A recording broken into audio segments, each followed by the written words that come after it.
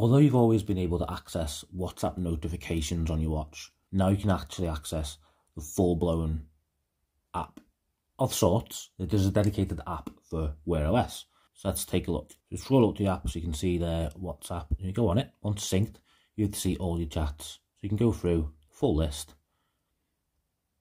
and just click into a chat. And you can see what's recently been sent. And you can send a message directly from there. You can either type or you can send a voice note as well. And you can go directly open that on your phone. So if there's a GIF, for example, GIFs won't show up, but you can open it on your phone from your wrist and then be able to see the exact chat where you left off from your wrist. And so as well as having every chat on there, you also get a couple of tiles. So tiles are the widget type screens to the right of the watch face, which you're probably familiar with. Say we have on WhatsApp, so you can have 5 recent chats that you can jump straight back into. So you have your faces there. Unfortunately, I've got a couple of contacts that don't have a face, so you've got group chat there. You just tap on that, and that'll take you straight to that chat. Have a different tile. Let's go back to that one.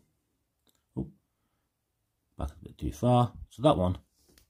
And this is voice messages. So on this one, you can quickly tap. Oh, allow permission. And then it records an audio straight away.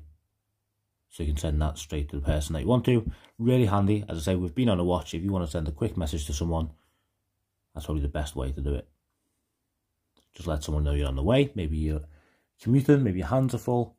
You just want to send it. You don't want to open your phone and go into WhatsApp and press and hold the record message. You can just do it straight from your wrist. For me, of all the WhatsApp features on the watch, that's probably the best one.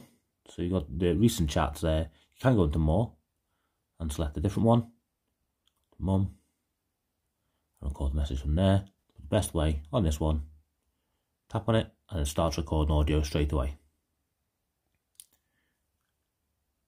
Everything else to me is just like using the phone but on a smaller screen, but that one I think is actual, I won't want to say game changer, but it is a good use case of why you'd want WhatsApp on your wrist.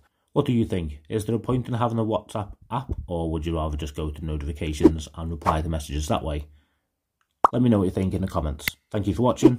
Take care, and I'll see you in the next one. Oh, new message.